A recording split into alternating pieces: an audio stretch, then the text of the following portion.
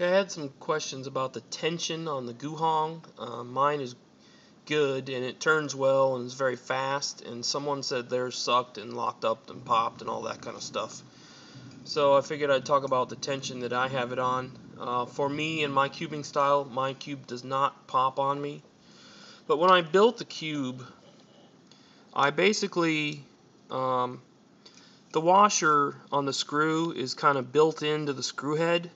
So when I was building it, I just made the ridge of the centerpiece and the washer flush. And I used that as my guide to make sure they were all identical. And once all the centerpieces were in, I made sure that all the screw heads were making a plus on every side. And just so you can see, I don't know how well this is going to turn out in low light, but the width of give from the springs is about the width of a penny on mine.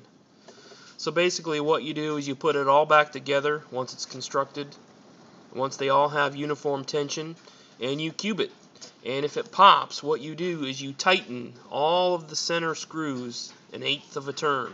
So you go 1, 2, 3, 4, top 1/8, bottom 1/8. And then you put it back together and do it again. One thing I noticed about this cube is that when you put it back together, it doesn't turn well with the center caps off. That's because the center caps add to the stability of the cube itself. So I thought that was kind of weird, and when I was first building it and putting it together, I was turning it without having the tops on, and it was kind of locky and locking up and all that kind of stuff. But once I put the center caps back on it, it was fine.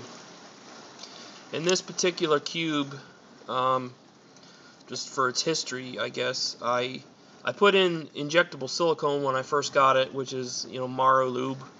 And then a little bit later, I put in, I think, a little bit of Jigaloo. I'm pretty sure, I can't remember. But then I ended up using Lubix lube, L-U-B-I-X. And with Lubix lube, you lube the core and then 1 drop on the entire rest of the cube. So that's what mine looks like. So that's how my tension's set, and that's how I adjust tension. So let me pause this and put it back together, talk about it a little bit more.